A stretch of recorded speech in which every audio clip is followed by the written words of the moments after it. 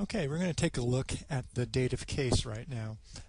Now, what I'm going to do with this short presentation is look specifically at the concept of the dative case. Other presentations are going to look more specifically at dative prepositions, personal pronouns, things of that nature, so the grammatical nuts and bolts. This one is just focusing on the concept of the dative. As usual, we're going to begin our presentation with an example in English of the dative case, how we form dative constructions in in English.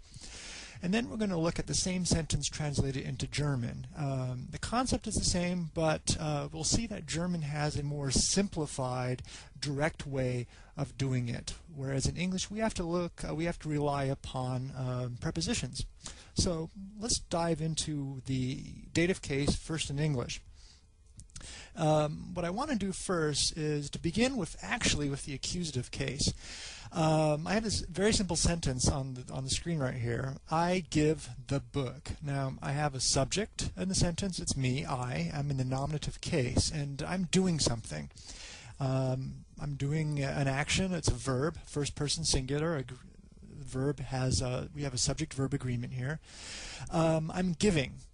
Now, what am I giving? Something receives the action of being given. And that, in this case, is the book. Now, the book is here the direct object. It is the object that is directly given. Therefore, it's going to be the accusative case. It receives the action of me giving it. Now, by itself, this sentence tells us a lot. We have a subject, have a verb, and the action of the verb as it is performed on the object. However, by itself, it's also kind of boring. I give the book.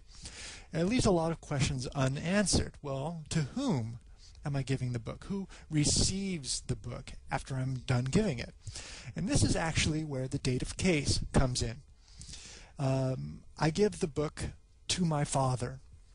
Now, the first part of the sentence, I give the book, is exactly the same as we had in the prior slide. We have a subject, a verb, and we have the direct object in the accusative case. However, this sentence gives us some extra information. It tells who benefits from the action of me giving the book. To my father. Now, this is actually the dative case. It's the indirect object, the person who benefits from the action of me giving the book. Now, I'm not giving my father. That would make him the direct object in the accusative case. However, he receives the action. Now, in English, we have this whole phrase "to my father." We use the preposition "to" indicate the dative. We'll see in a second that this isn't the case in German. All right, well, with this in mind, let's look at the same sentence in German. Ich gebe das Buch. Let's break this down step by step. Subject, the nominative case, the person who's performing the action in the sentence, is ich, first person singular. Now, I have to be doing something, not just simply standing around, and I'm giving. Ich gebe. We have a verb, first person singular form of the verb, and that matches with the subject of the sentence, which is a first person singular personal pronoun, ich gebe, I give.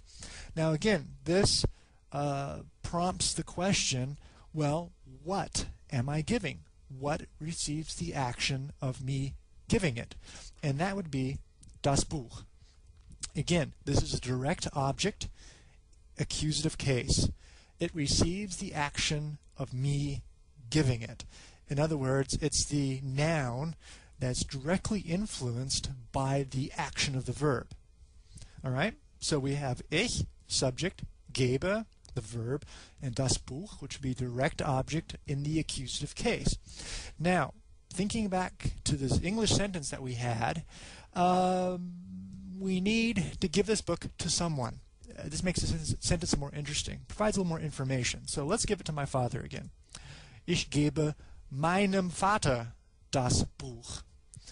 Now, you'll see that we have ich gebe, again, It's the we have ich, subject, gebe is the verb.